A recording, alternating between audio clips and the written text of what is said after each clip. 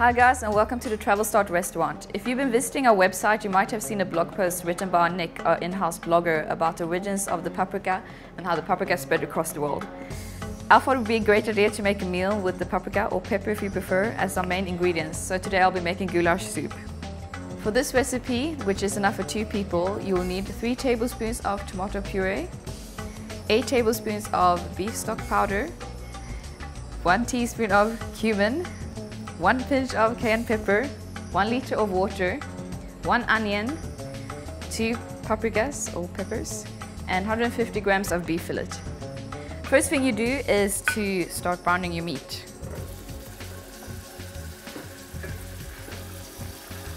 After a few minutes, you simply add your onion and your peppers. And the next thing you do is take your tomato puree and add 3 tablespoons of this.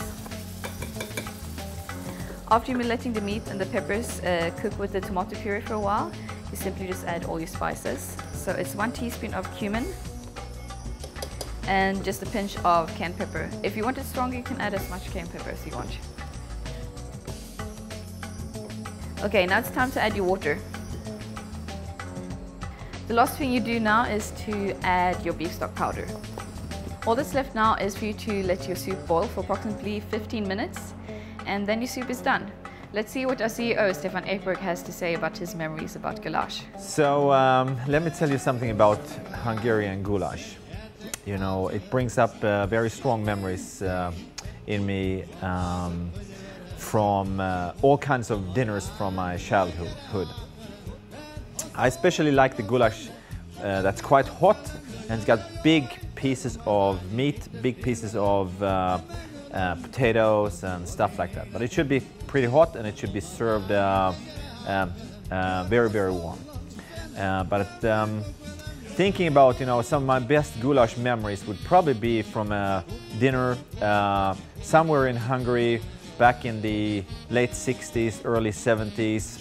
You know, a whole bunch of relatives around this big table. It was hot like hell outside, and there were old people and kids all over the place. They were playing these, you know, gypsy song on the radios, and everybody's just eating and sweating, and you could see some of these fat old women and men. You know, they were eating with one hand and, you know, drying off their sweat with the other arm, and then drinking at the same time. And then suddenly some, you know, old romantic song came on the radio, and everybody started to cry, and then they drank and they were sweating and crying.